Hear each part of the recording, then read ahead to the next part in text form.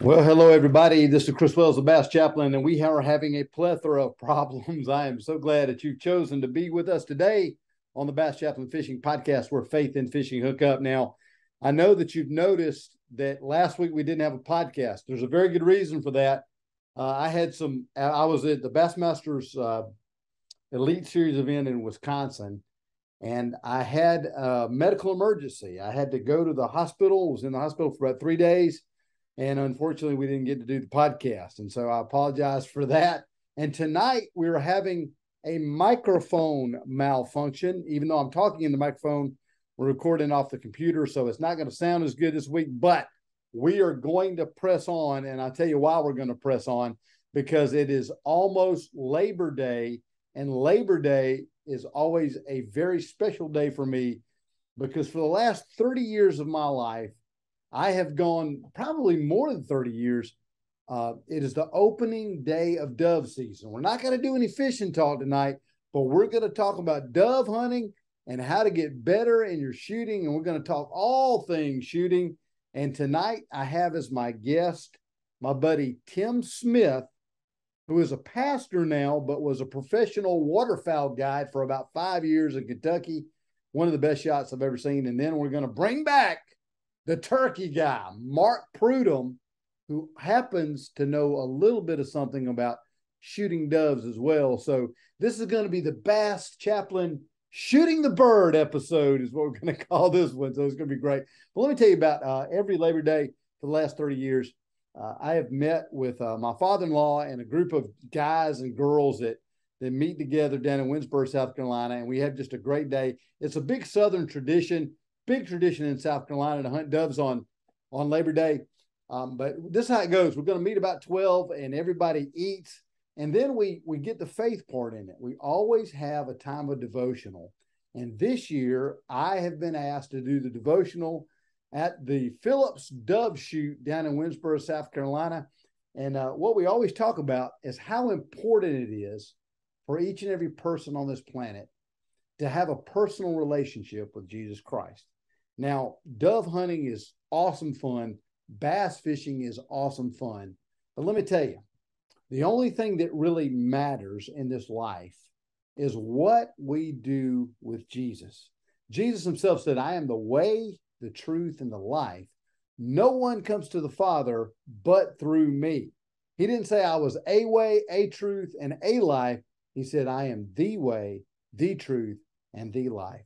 And so every Labor Day, we get together, have a little lunch, and we all get together for devotion time, and we all call out to the way, the truth, and the life, the living Lord, Jesus Christ.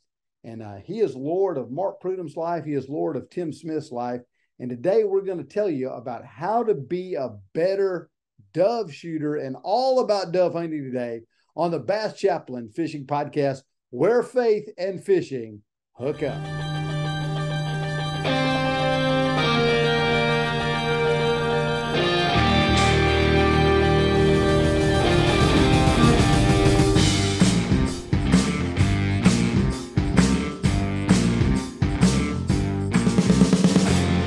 Ladies and gentlemen, welcome back to the Bass Chaplain Fishing Podcast. This has been an exercise in, I don't even know how to say it. We've never done this before. I've never recorded with just the computer audio.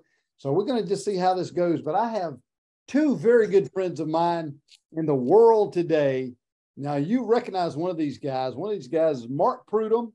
And you know him as the turkey guy from back in episode, I can't remember what episode it was, but it was a very popular episode. And Mark has won every championship in the whole planet about turkey hunting, but we're not talking turkey today. And my other buddy right over here, Tim Smith from Cadiz, Kentucky. And the reason I have welcome Tim, but the reason I have both of these guys on here today is because two of the best shooters that I know, two of the best shooters, and it doesn't matter whether it's bow, doesn't matter whether it's rifle, or today we're talking shotgun.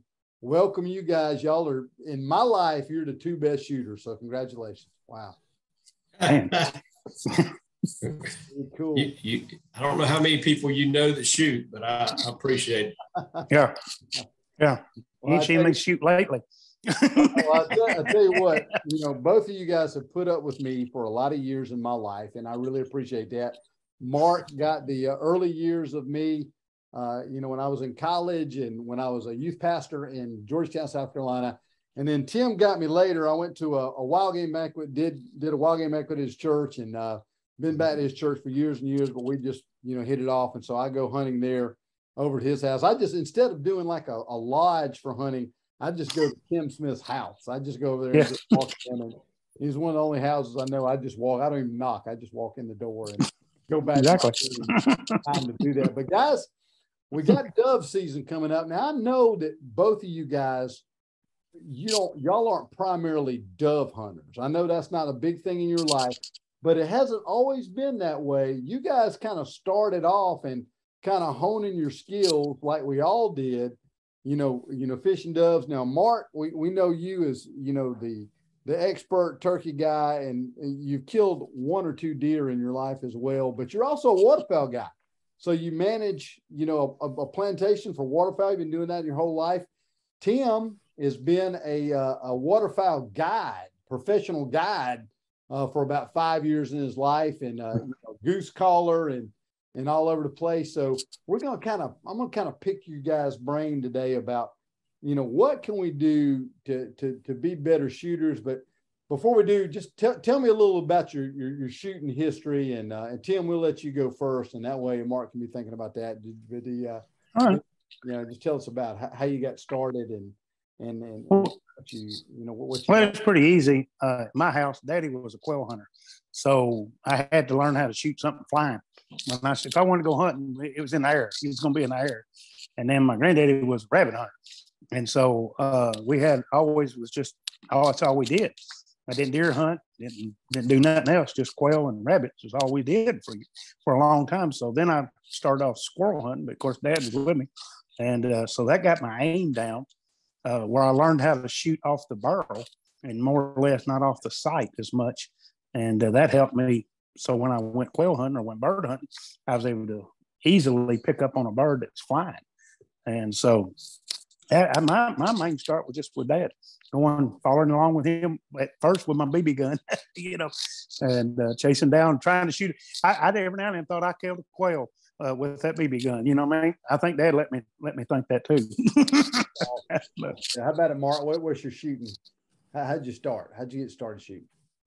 Oh man, I guess I started following my dad around when I could walk, and squirrel hunting is how I got to start, which I think squirrel hunting is the basis for all hunting. If you ask me, it teaches you how to walk quiet, be still, shoot. I mean, them squirrels running through a treetop's pretty hard to hit too. So it's a good way to start. And then I actually started after that shooting ducks, and didn't shoot as many doves until, I don't know, I was probably 10 or 12 years old before I started shooting doves. But I enjoy shooting everything. I just like to shoot. Yeah, I got you. Yeah. So I grew up dove hunting as well, but I'm still not any good. And so Tim, something you just touched on, shooting on the barrel versus shooting on the sight. Talk about that a little bit. I just used it to block out stuff. That's what Dad said. He said, if you throw it up there and you got him, you can't see him this time, shoot him usually. And that's usually when they was real close. And I could block them out with that barrel. And I'm looking down the barrel, and instead of trying to really get aim down like I do if I'm shooting a bow or shooting a rifle, trying to get the crosshairs, I'm more open because I got a bigger pattern out here with a shotgun than I do with any of those other things. And so, and I was lucky we had open barrels that would shoot a big pattern. And so when I looked down that barrel, I was actually just blocking out the bird. And once he disappeared, that's when I pulled the trigger on him, or I'd come up under him if he was flying away from me. And pick him up. Problem right there. I've been aiming at him. I've been aiming. Yeah. I try to put the thing on him. So that right there. Everybody's not that way. Some people shoot off of that. What do you do, Mark? What's your deal? Do you shoot? Do you aim at them, or are you just looking down the barrel? No, I think after a while you get to where the shotgun shoots where you're looking. When you get to a point that you shoot enough, you're actually looking at the target, and the bird will fall. I mean, it's not that simple, because I missed a lot. But if you're aiming, you're probably missing. If you shoot more instinctively, where you're looking with both eyes open at the target, your eyes will, the gun will follow your eyes, and you'll have to learn, of course, lead. The farther the bird is, the more lead, the faster he's going, the more lead.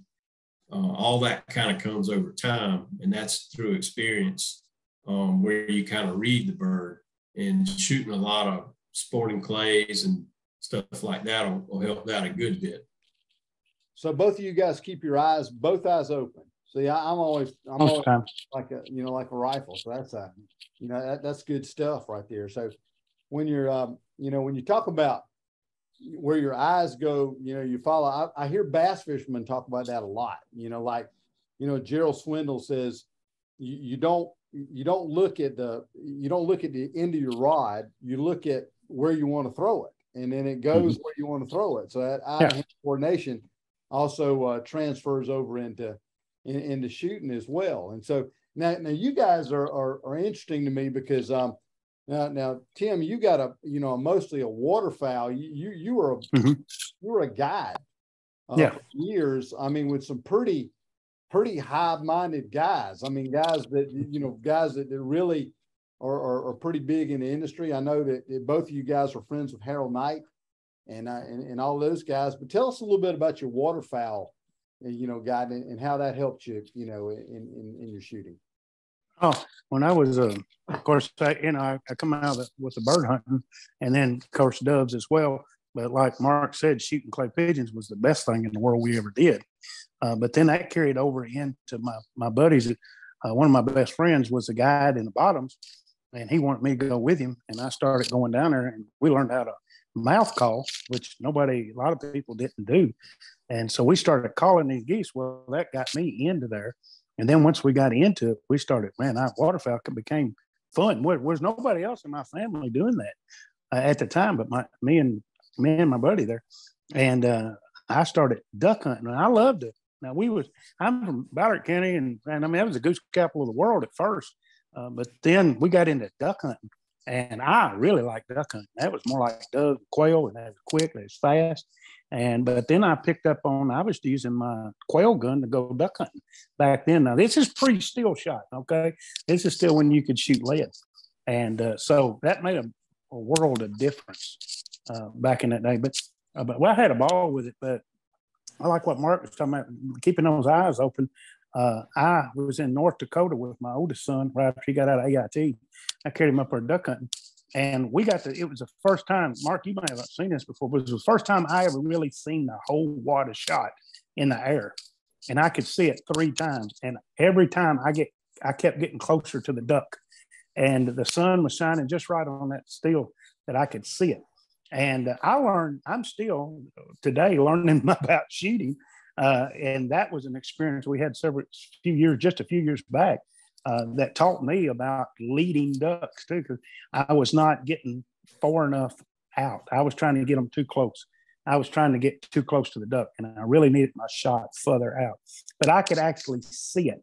And if you've ever been able to see your shot fly, it's pretty cool. Yeah. Pretty neat. Yeah.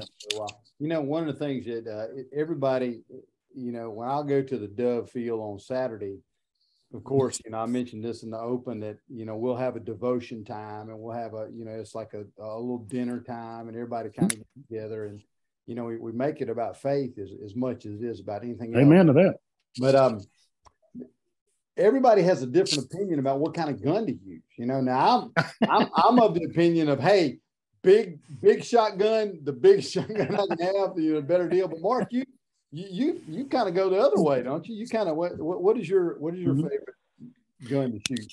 Well, I mean, I just really enjoyed the challenge of shooting smaller guns, and of course, I shoot old guns. About everything I shoot is a double barrel side by side, and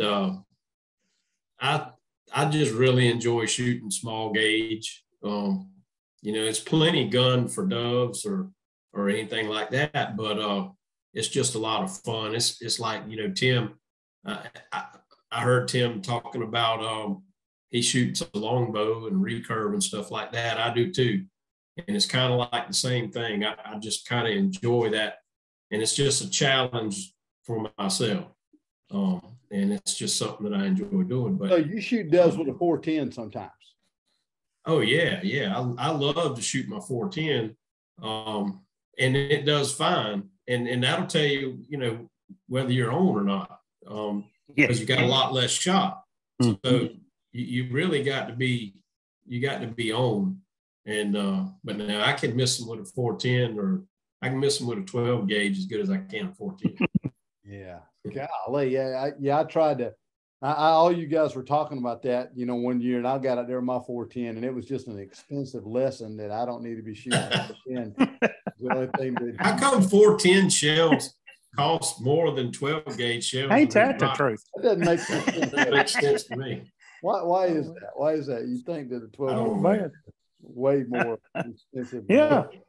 But I've got a sweet little 410. I just can't hit anything with it. But my dad was pretty good. But hey, so if our listeners want to get better, they're just sitting around and they're going, you know what? I tuned in today because I want to know how to shoot birds better. What's the deal? And hey, by the way, that's the title of today's episode, is Shooting the Bird with the Bass Chaplain. But anyway, we're gonna. What do you guys? If you guys got some tips about, how to be a better shooter? If our listeners are there and they're saying, hey, I want to get better. I don't want to be the laughing stock of my dove field this year. What are some tips that you can tell maybe younger people or even older people what they can do to get better? And I'll let whoever wants to go first go first. Neither one of you. Go ahead, Tim. I would say, I know it's hard to do nowadays because that's what Mark told me at the price, but shooting a lot more shells than you usually shoot. I found that the more I shot, the better I got. And same way with shooting arrows or shooting it don't matter. I've shot a 20 gauge my whole life. I still use my same 20 gauge my dad got me when I was 14. And, but I still use that 20 gauge, and I still need to shoot that 20 gauge because when I went to North Dakota, it had been almost 15, 20 years since I went duck hunting and then went again. I shot a box of shells, Mark, before I ever killed anything. I told my oldest one, I said, man, I should have shot something before I left. And that's one thing we did a lot when I was growing up. We shot clay pigeons out behind Daddy's house, over at now my wife's house. When we were dating, we was out there in the field just throwing pigeons up, or clay targets up and shooting. And that made us a lot better. We even got to the point, and Mark, you probably did this too. We just take empty holes and throw them up there and see if we can hit one, But today it's kind of hard because them tails is a little high. But that would be my best thing, is tell people shoot more and shoot a lot. Get used to that gun. Yeah, I think the very first thing that you need to do, and I agree with Tim 100%, the more you can shoot, the better you're going to get. The more practice you got, the better you're going to be. But one thing that I see a lot of, and I'm guilty of it too, because I got a bunch of different guns and I like to shoot different guns, but the gun needs to fit you. You need a gun that you shoot well. And sometimes a gun doesn't fit somebody. And I see kids all the time, and I did it growing up, when I was a little fella, my dad shot a 12 gauge and my goal was to shoot a 12 gauge. And I had a gun, the stock was too long, the barrel was too long, it was too heavy. I couldn't hit anything with it. Yeah. So now I'm going the other way and I'm going smaller. But the thing is the gun's got to fit. If you can't put the gun up and you can't hit anything with it, then it doesn't matter how much you shoot, it's just not going to work. And then but you got to have, your gun's got to be right to start with. And that's the number one thing I see people a lot of times. I got short arms. So, most of the time I got to make sure my stock is the right length to pull. and just making sure the gun fits. That's the main thing. If you get a gun that fits you well, it'll be automatic. It'll shoot where you're looking, and that's really important. And like you're talking about with the 20 gauge, your whole life. You know, I've got a couple guns that I've shot for years and years and years, and you know, if I had to put meat in the freezer, that's what I would take. Yeah. And that makes a difference. Wow. So let's talk about shotgun shells for a minute. And Tim, you know, you alluded to this. About the time steel shot came out is when I quit duck hunting. I quit. I just said, I'm done. I'm done too. I'm over. But Mark, you're still you still. Yeah, I have to go. Yeah, you have to go. So that's it. But let's talk about the, you know, size shells. You know, what do you look for in a shell? And I know, Mark, you're a big reloader, and Tim, your sons are big reloaders. And, you know, what are you looking for? I mean, what size shell? I mean, I walk into Cabela's tomorrow and I got to buy some shells. Do I want 7.5? Do I want 8? Do I want 6? What do I want for you know, to be more successful in the dove field? What you guys think? Hello, Mark. I think, I mean, if you're going to shoot doves, I like number 8, and you got a few more pellets in number 8. But a lot of times people, you know, they tend to want the biggest, hardest hitting shell that they can find. You don't need it. A lot of what I shoot, or like I said, I shoot those old guns, and I have to shoot low pressure shells in those guns. So I started shooting more like 1 ounce loads, and, you know, low speed, like 1100, 1150. You know, everybody wants a shell that shoots 1,300 feet per second and throwing 1 ounce and an 8, and that's good. And there's times when you might need that. But I think consistency in your shells. I think if you've got 4 different boxes of shells and one shooting 1,100 and one shooting 12 and one shooting 13, I think you're chasing something that you might not ever get used to. Your lead's going to change from shell to shell, all that kind of stuff. And that, I just think that it's important that you be consistent with the shell that you shoot, and that'll make you more consistent. You just described my shell box to a T.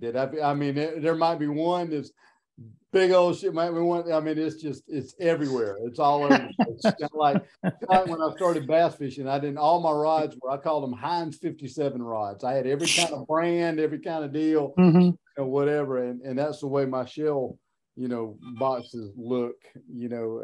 And so, man, I tell you, I'm under conviction right now. I really am. I'm under dove hunting conviction.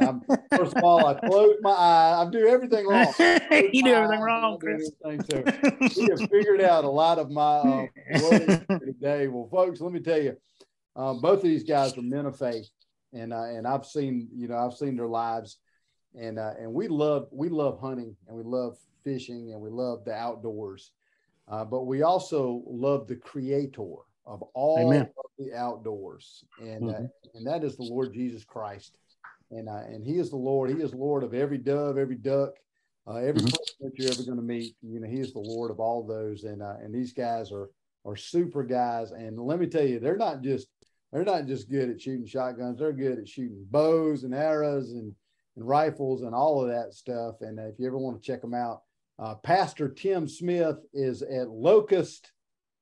I always get your church wrong. Grove. Let me tell you something, folks. Let me tell you, this is something that we don't talk about a lot, but I have a Locust Grove wine opener, wine course opener. I do. Mark, I tell you, I've never used it, but Tim gave it to me because he said, man, some company sent our church a wine corkscrew. That's what a corkscrew. He's like, well, I've got a corkscrew that says Locust Grove Baptist Church on the deal. Here, Chris. But, you know, if you want to look up Mark Prudhomme, you can check him out. You know, check out his YouTube. He is world famous. He's got He's got calls, turkey calls all over the place, and some of the best turkey calls on the planet. And oh yeah, so you need to check him out. And if you ever go to a show, you need to make sure that you look up Mark Prudhomme. But guys, I want to thank y'all for being on here with me today and putting up with me my whole life. I really appreciate that. You guys are good friends, and I love both of you. And man, I hope you guys will come back on again. And I can't wait to get over to Cadiz, Kentucky, where I can, shoot at a deer. Tim Smith has put me on more deer, and I've wounded more deer in Craig County than any other person on the planet. But I'll wound a couple more. But Mark, I'm gonna be down to see you real soon when I come down to do a little revival down at First Baptist Georgetown, and so I'm excited about that too. All right. Thank you guys. We're looking forward to having you. Yeah. It's going to be great. We're going to have a good time. Well, folks, that's another wrap with the Bass Chaplain Fishing Podcast. I'm glad to be back out of the hospital. It was a hell of a week, but hopefully we will press on the podcast where faith and fishing hook up.